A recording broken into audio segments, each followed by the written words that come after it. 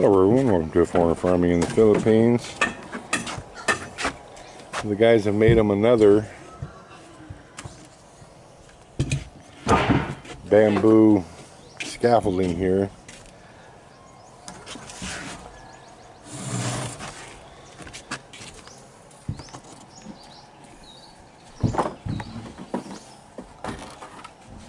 And they're still bringing up to the purlins.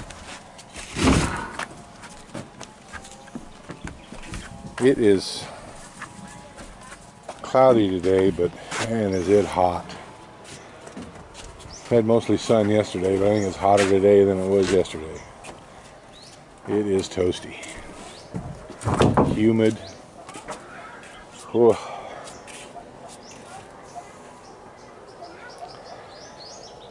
Right, Nene?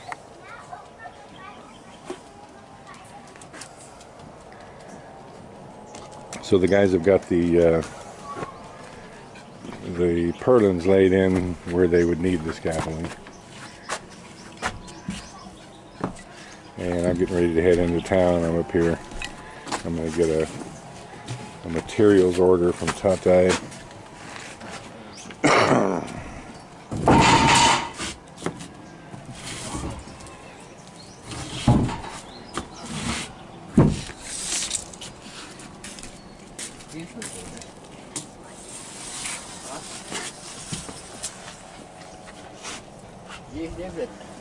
That's looking like rain right there.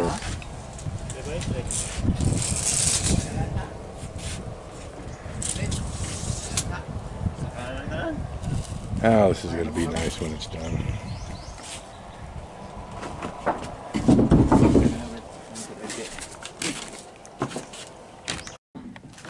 We got the after lunch progress going here. We get one more lightning like that, Tatay, and you guys are getting off this roof. Okay? Why? Because I don't want you guys up here with that kind of lightning. There was a flash here, I don't know, a couple minutes ago. There was like someone taking your picture with an old style camera. And a big boom.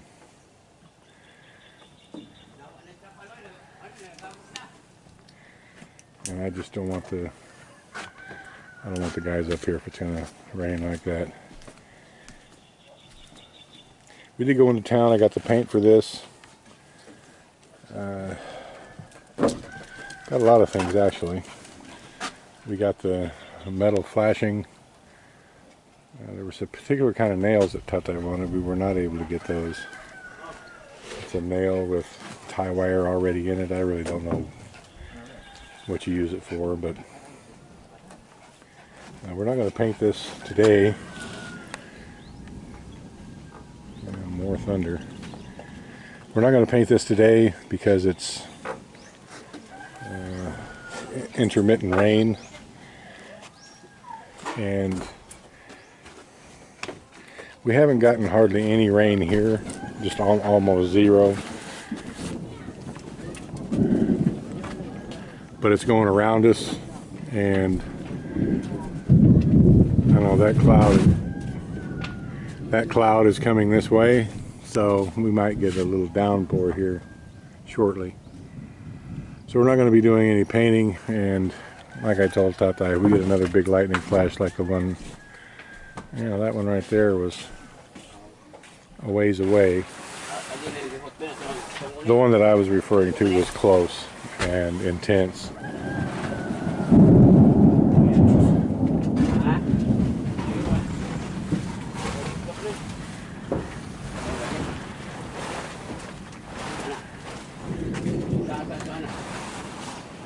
And I'm just not comfy with the guys up here. It's going to be serious rain, thunder and lightning. So one more scaffolding, huh, Tatay? Yeah. Tatay, no one had those nails. What? No one had those nails. The kind with the tie wire. I went to 3 different places. No stock.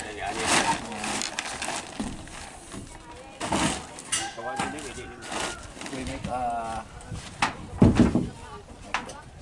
just going to make them? Okay. Do we have tie wire?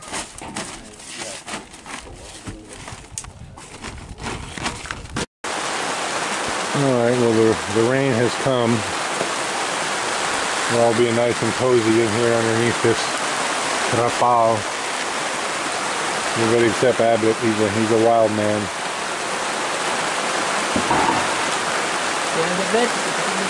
Well, we were just getting to the point because this is like the third or fourth day with no rain. We were just getting to the point to where we were going to have to water the garden again. And if this will continue for another 5 minutes or so, we won't have to water any of the plants.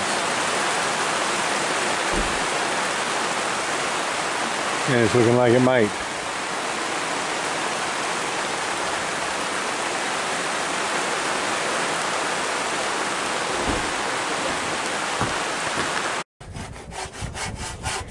As you can probably hear in the mic, there's a nice little breeze up here. Guys are continuing on here. I would expect them to have the purlins done today. All the way around. This is the last wall here that they have to complete. It's not the last wall, the last section of the roof here.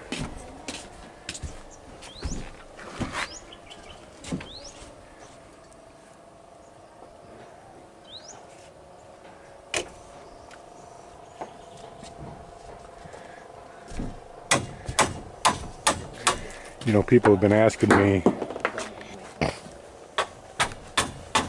well, they've been warning me about the dangers of the gases from from charging and discharging batteries.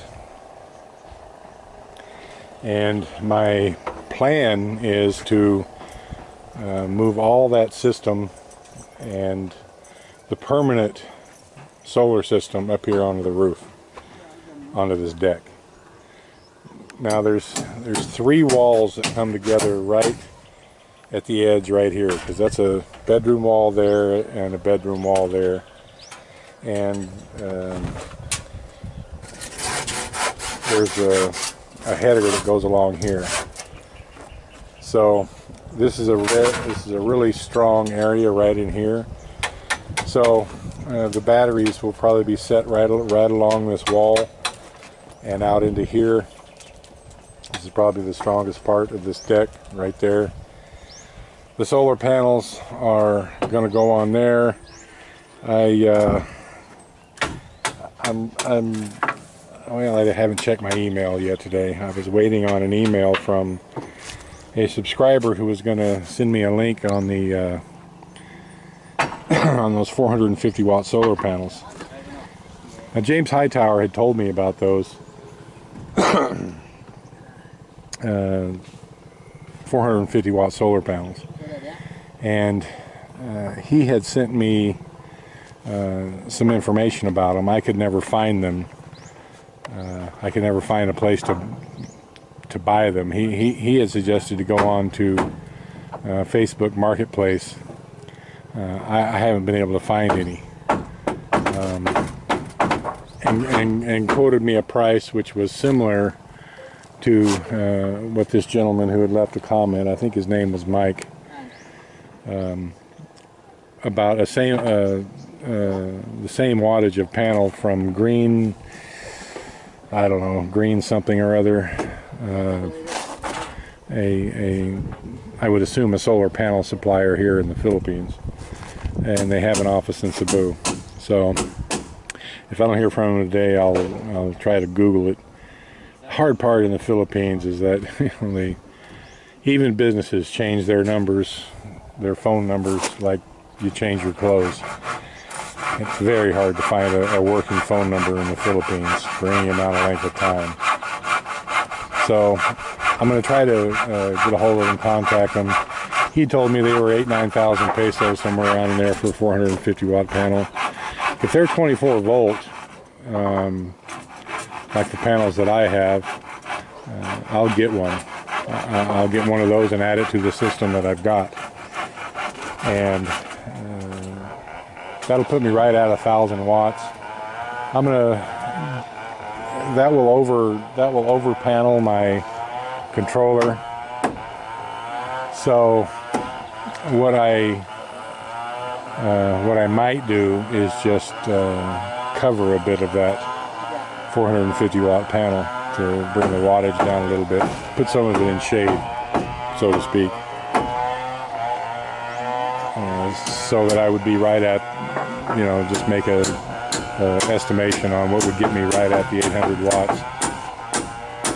And I'd like to get one just for dimensions and to test them. If they're good, if it's a good panel, 450 watt, don't have to mess with a bunch of them. If they're 24 volt, I can hook them up in parallel, don't have to worry about hooking them up in series. They'll work, it'll be really easy. So I'd like to get one of those, get the dimensions from it, and see how many of those I could put on this roof here, because this is where all the solar panels are going to go. And I anticipate putting a rocking cradle up here as well to follow the sun a bit. This angle is pretty good for the morning sun, the angle that it's at right now. But for the evening sun, the slope of this roof is not great. So they would need to be turned like yay. You can see the shade profile that this roof is gonna, that the NEPA roof is gonna put onto the steel roof here. So I'm only gonna be able to use, and this is like 3:30 in the afternoon. So this is about the most shade that would ever be on this. So I'm only going to be able to use about 70% of the roof area, all that area over there that is not in the shade. That's, what is that, 2, 4, 6, 8, 10, 12 feet. 12 feet wide, and this span is about 20 feet. So I've got about 200, let's say I've got between 200 and 250 square feet to work with. I'm thinking that would get me easily at the 3,000 watt threshold. If not, I'll just, look, they're because they're going to be on the cradle, they're going to be up in the air probably a foot or two. So I might be able to utilize another 4 feet here, another row of panels. So if it's close in the area that I need, because I'd like to get to 5,000 watts for the house.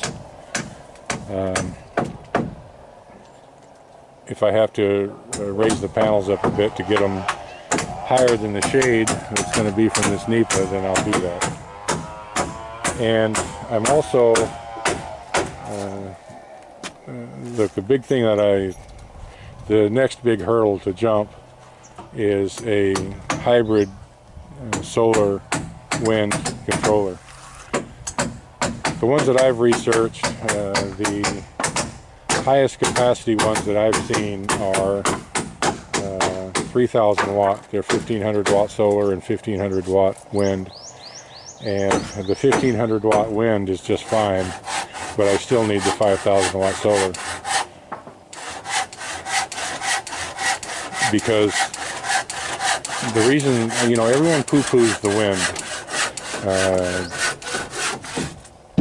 Not everybody, but some people that I know have talked down about the wind power. Look, having a wind generator, generating power at night when there's no sun is, you know, if I've got a 2,000 watt wind generator up here and it's producing 500 watts overnight, in a 12-hour night, then that's, let's see, that's one less, just say that's 2 less batteries that I have to have for storage. And that's 30,000 pesos right there in used batteries. not new ones, and used batteries. So I think a windmill would pay for itself really quick like. And I plan to eventually, someday,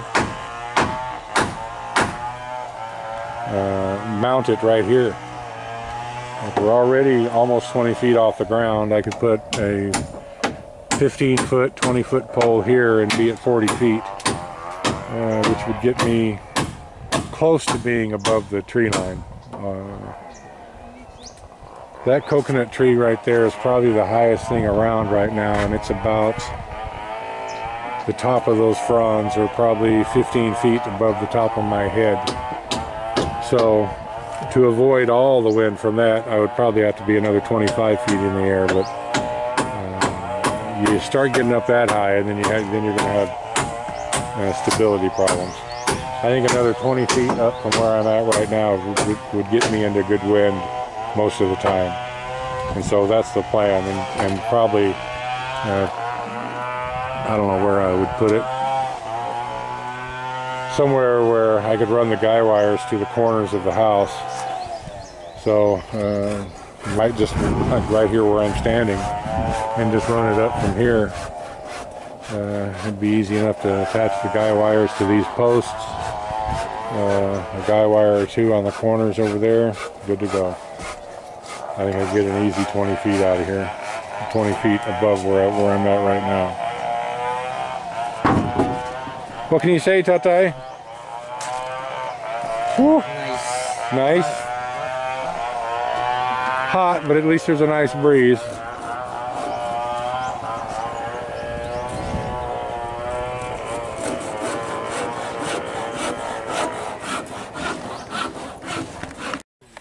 And again, I'm going to give you this perspective from the road here. The driveway and then the road. So, looks like we're working on the last purlin right now. I don't know how well this is going to come out. The sun's right in my eyes, so it's probably glaring through on your screen.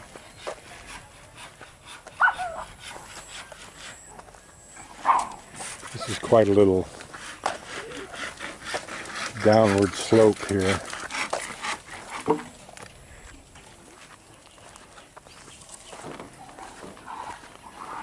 You can kind of get a little idea there. So there, I would imagine they'll be clearing off those edges, sawing all the last of them to the correct lengths. Nerio is, they're going to have to make those, they're going to have to make the bamboo slats, I guess you could say, to lay the nipa on. So Nerio is cutting these poles to length. And it's looking like we're going to have a bunch of fence posts left over. That might just work out perfect.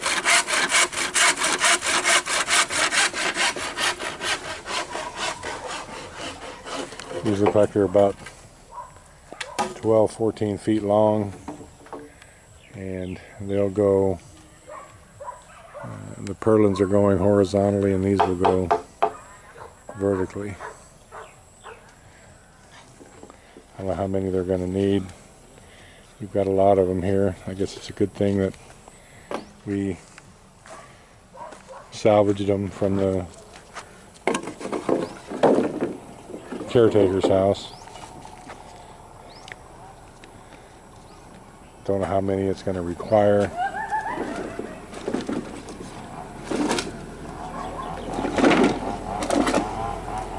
And I did check in town. Come here, Nini. Come on.